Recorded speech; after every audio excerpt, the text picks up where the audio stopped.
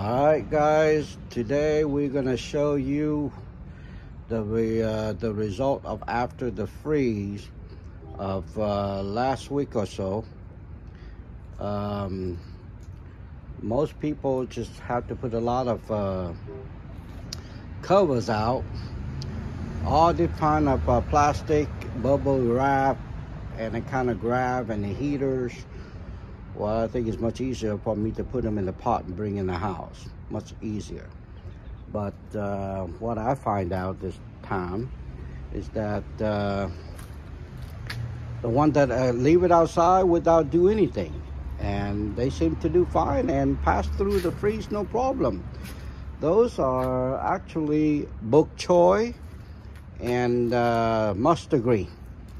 And let me show you. These are the ones that I put in the pot and put inside the house. So probably the best way to protect them.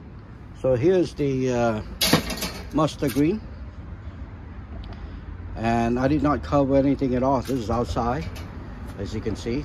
And here's the bok choy. And they are young too. They seem to do fine, no problem. And onions. No problem with onions. So here's the bok choy. I did not cover them at all. Also, here is the loquat tree. All I did is put a top over the top. That's it. And now the temperature has rise. I took them off, and they seem to do fine. Hopefully, all the young fruit that is already blooming would make it to the spring. And the evergreen, all I did, I want to show you guys, all I did is to take those blue container and I put on top of it, and that's it. No cloth, no nothing, no heat. And when the freeze is over, take them off. They still as good as it was before the freeze. Here's a collard green. And here is those evergreen bush.